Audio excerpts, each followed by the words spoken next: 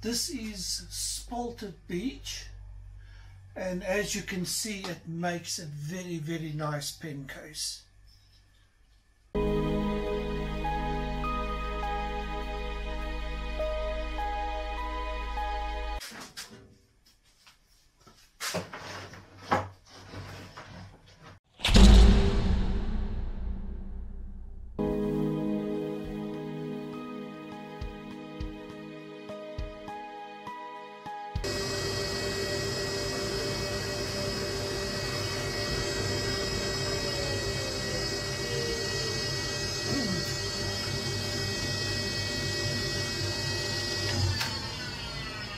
All the planing's done. I've just set up the router, so I'm ready to router. So there's a lot of things to keep in mind. Now what I've done, I split the wood for a reason. Now this one piece that I split, and I've marked it. The one side is going to be the base and the other side is going to be the lid. And if you open them, the wood will match. The lid gets routed on 3 sides and the base gets routed on 2 sides. Okay, so let's start routering. I'm happy with the progress, and I'll show you the side profile.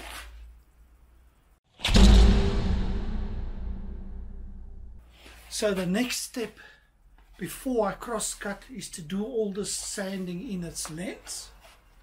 Let the sanding begin.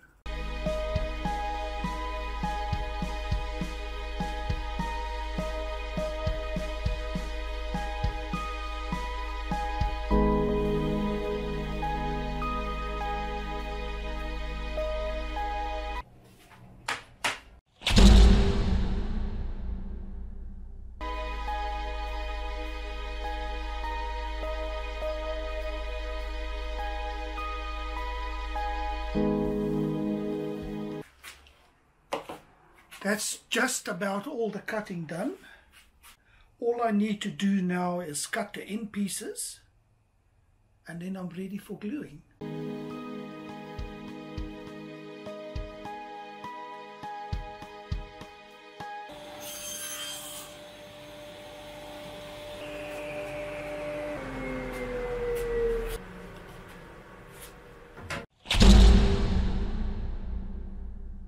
And now it's just about organizing the workflow, and then I can start gluing.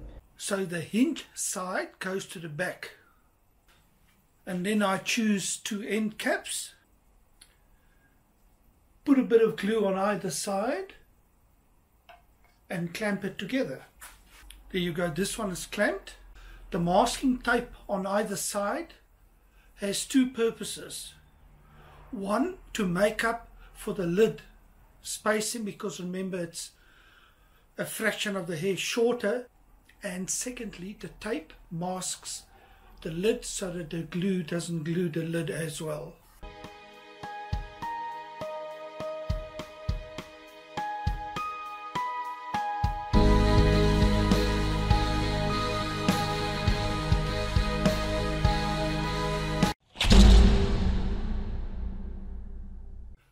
I've started the assembly process.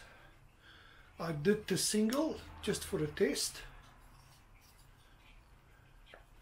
and I did the double for a test. I insert the pen boxes in there, or the pen cases, and then I have a drilling hole for the pins that ends up to be the hinges. So I put one of these on either side. I make sure that the hinge side is to the back. I drill both sides.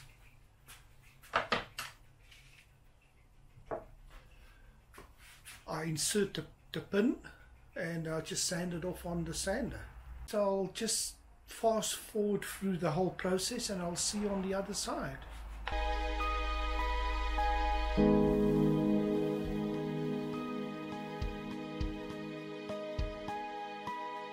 As you can see, all the boxes are assembled,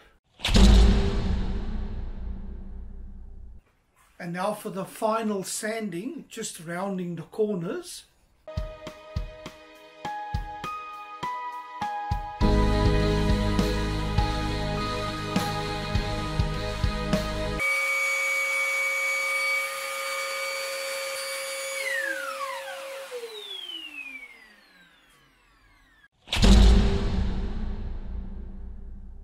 And now for the oiling. I'm going to oil one and show you. Look how this brings out the grain. The wood comes alive.